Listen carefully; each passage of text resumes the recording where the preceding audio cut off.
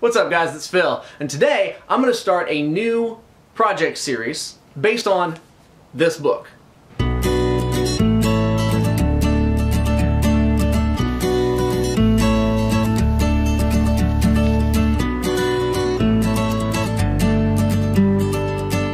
This book is called The Handmade Skateboard by Matt Berger, and it's distributed by Springhouse Press. They've got a lot of good woodworking books and a lot of other things that you can find online. If you'd like to, I highly recommend you pick this book up on Amazon.com. I've got the link down below along with a lot of the other supplies that you'll need to do these projects.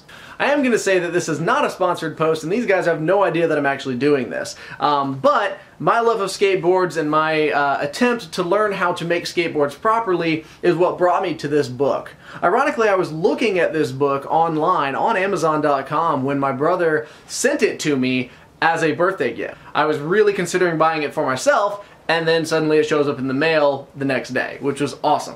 This is a great book that goes through the history of skate making. It talks about a short history of the skate maker. It talks about certain profiles and professionals who are already doing this. It also gives you the anatomy of a skateboard and a couple of differences and a couple of innovations that have happened over the years. But one of the main reasons that I like this book is because it goes through and tells you how to make different types of skateboards. So what I'm going to do in this series is I'm actually going to go through the book and do each skateboard as they describe it. To make this easy and to make this comprehensive, instead of jumping in and doing it my way, I'm going to do it exactly as the book describes. That way I'll know if there's anything I would want to do different in the future. Just to make it fit my personal preferences, I can do that. But I also know there's going to be a lot that I'm going to learn because the way that I would normally do things is not necessarily the way that they say to do it in the book. So the first project in this series is called the HACKBOARD. Now the HACKBOARD looks like it's pretty simple. It's something you may have already done before, but I've actually not done it. What this calls for is a 1/2 inch thick piece of Baltic birch plywood, and you're literally just cutting out the shape of the skateboard, throwing some trucks and grip tape on, and sealing it with polyurethane, and you've now made your first skateboard. That's a really great place to start. I made some skimboards that way back in the day, covered them with acrylic, epoxy, varnish, all types of different stuff. It was terrible, crappy plywood. I didn't know what I was doing, and now I'm happy that I can actually have an expert tell me the way to do this, even though it's something that every teenager has probably done in their garage at one point or another. So let's go ahead and get started building the HACKBOARD. Alright, so grab yourself a piece of plywood. Now right off the bat I'm going off the plan because it requires in the book a 1/2 inch piece of birch plywood. I have a 3/4 inch piece of birch plywood which I will be using. I don't think it's going to make that much of a difference. The biggest thing about the HACKBOARD is that it's supposed to be something that you can just do in your garage at any random point and just grab whatever you have. And what I happen to have is 3/4 inch everything. So the piece of birch that I have is going to be 3/4 inch. It's also not going to be 32 inches long, it's going to be 26 inches long, but that's alright. We're good to go. The next step is to make a paper template. So what I'm going to do here is, I don't necessarily have the biggest piece of paper, but I do have a piece that I can use. I'm going to make the front and back the same, as well as left and right. So what I'm going to do is shape out what I want the front and back of the board to look like, then cut that out and go from there. So I've not done a full template, but I've done a 1/4 template. So now I'm going to cut this out and make it into a skateboard. Alright, so I've got my 8x26 piece of birch plywood. I'm going to take my template. Now I've got my middle point marked here and here at 4 inches. So what I'm going to do is line this up so that I've got my straight edge here and a straight edge there. Boom, boom. And now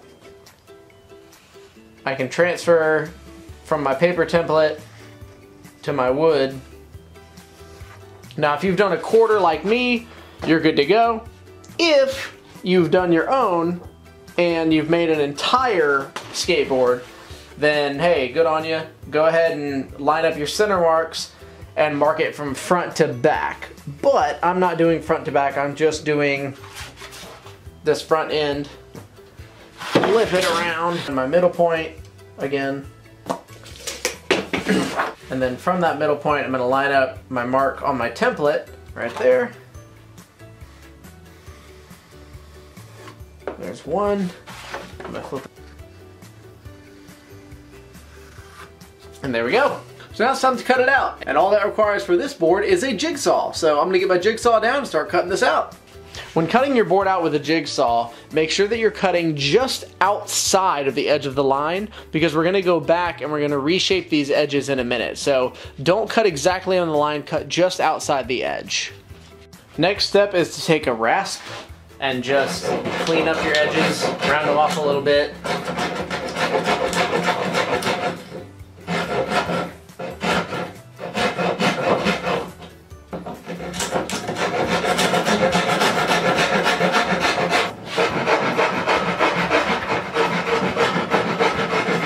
After you're done cleaning up the edges with a wood rasp, go ahead and grab your 220 grit sandpaper and start sanding all the edges until they're nice and smooth.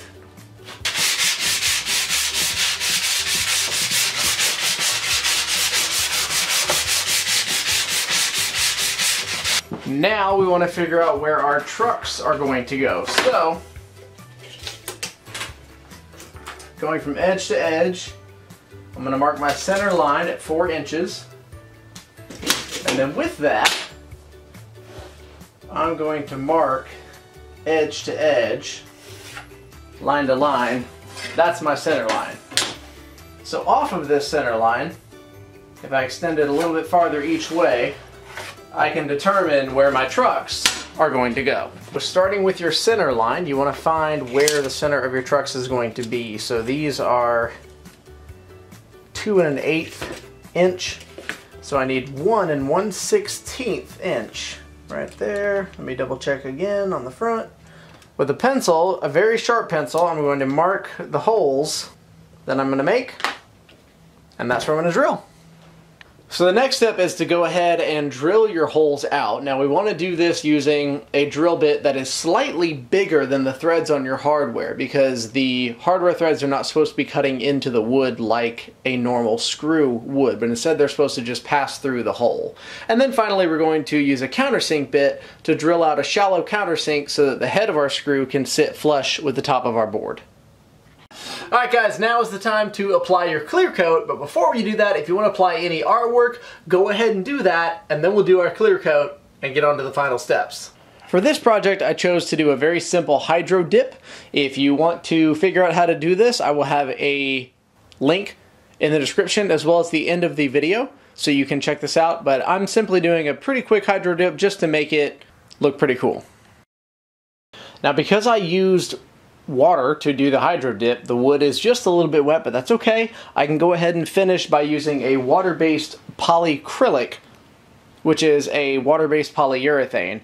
Water-based polyurethane prevents yellowing, which I think is going to be good because this sort of plywood is going to turn yellow over time anyway, so I would like to prevent that as much as possible. So I'm going to go ahead and start applying the polycrylic, and I do this by the wipe-on method, where I've already thinned this polycrylic just a little bit with some water, and I'm going to apply it liberally to the surface and let it soak in and get a good nice clear coat on this thing. Now that your finish is cured, you are ready to go. Make sure that you follow all your manufacturer specifications for dry times and recoat times and whatnot, but mine turned out pretty good, nice and glossy. Next thing you're going to need is grip tape. Now if you're smarter than me, then you ordered this in advance or you went down to your local skate shop and picked it up. I ordered it about 2 days after I started the project, so my weekend project turned into a week-long project, but now I've got my grip tape, so we're going to get that installed, get our trucks and hardware put on, and be done. So what you want to do is put your grip tape directly on top of the skateboard. Now, because of the curves of this deck, I want to oversize my grip tape just a little bit, and then go through with a screwdriver or a rough edge and just kind of work out the shapes of the skateboard, and then go back later and cut that out with a razor blade or sharp knife.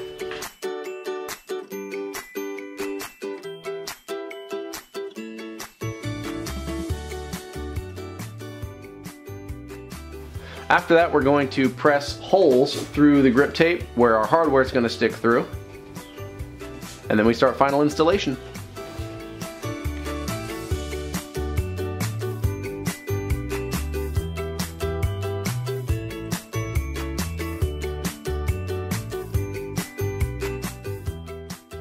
Hardware's on. Ready to go. So there it is. The HACKBOARD. Again, this board is really cool. One of the things that I like about it is it really is something that you can truly knock out in a weekend. It takes little to no effort, no expertise. You can do pretty cool artwork on it. Just about anything you want to do, you can do. Again, it's a pretty simple weekend project for anybody who's been looking to make their own skateboard. So I'm really happy with the way this thing turned out. For a weekend project, this is pretty awesome. It was very easy to make. The artwork was extremely easy. All of this is stuff that you guys could do at home in your garage over a weekend. It's very simple, and I really enjoyed doing it. Now, I've got some 81mm wheels on here that I got from Sector 9 at Surf Expo a couple years ago, and they are massive. I really don't think these are gonna work. I think I'm gonna get a lot of wheel bite. So I'm gonna try this thing out, and I will probably change out the wheels pretty quickly, especially because I forgot to get risers. But I'm gonna try this board out. It looks cool. It was fun to build, but let's see how it rides.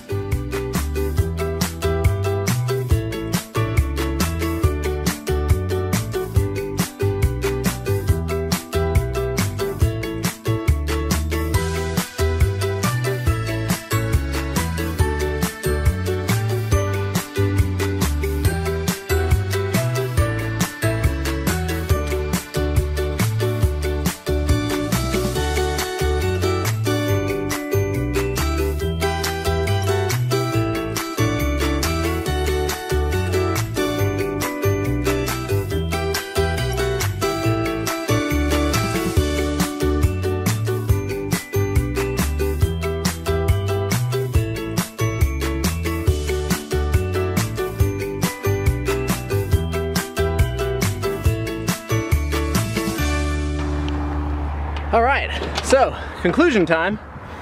Move, Yoshi, get on my seat. This is one sweet little board. Because of its small size, you can actually store it just about anywhere. Right here. And now it's safe. So yeah, in conclusion, I'd say that it's a really good board. It's thick and heavy, which is, you know, kind of nice.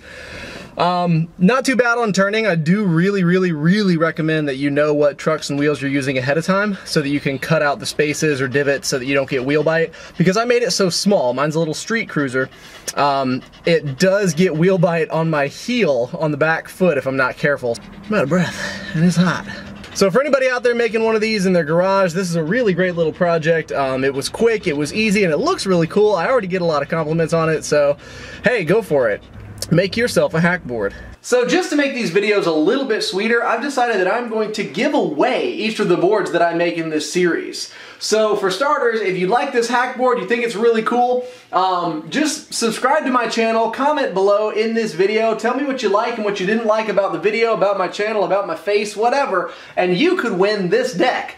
Yes, it is the deck only. The hardware is mine. It's from my longboard and it's pretty expensive, so I'm gonna keep it. But the deck is available, so make sure to subscribe to my channel. Make sure to like and share this video for more chances to win. I'm gonna pick the winner out of one of my subscribers who has commented on this video, liked this video, or shared this video to some other social media. So that's 3 chances to win. Go ahead and enter the contest. I'm gonna do that for each of these videos and each of these skateboards as I go. So someone's gonna get this super awesome HACKBOARD.